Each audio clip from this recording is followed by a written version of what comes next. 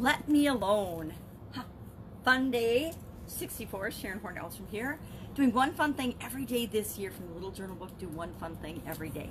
Today is a sayings day, and of course that's something to do with leaving me alone, right? Or letting me alone. It says, I never said I want to be alone. I only said I want to be let alone. Greta Garbo said this, and our challenge today says, when I like to be let alone.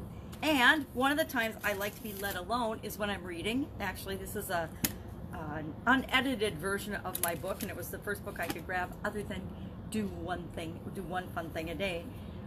And when I'm reading, when I'm studying, when I am learning something new, when I am out in nature, those are times I want to be let alone. I want to just be and absorb whatever it is I'm trying to learn or read or experience or absorb. Sometimes in different locations, new places, I like to just explore on my own and figure things out and get my bearings. So what are some things? Share in the comments below. What is something you want to be let alone in?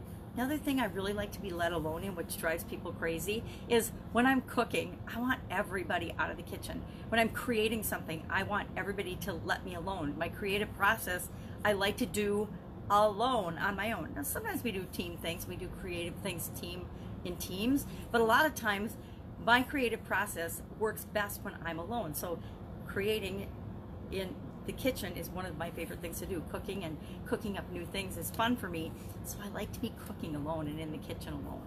So what is one thing you want to be let alone when you're doing, or let alone when you're participating in? Share that in the comments below. Go out, have an absolutely amazing fun day, and I will of course see you tomorrow.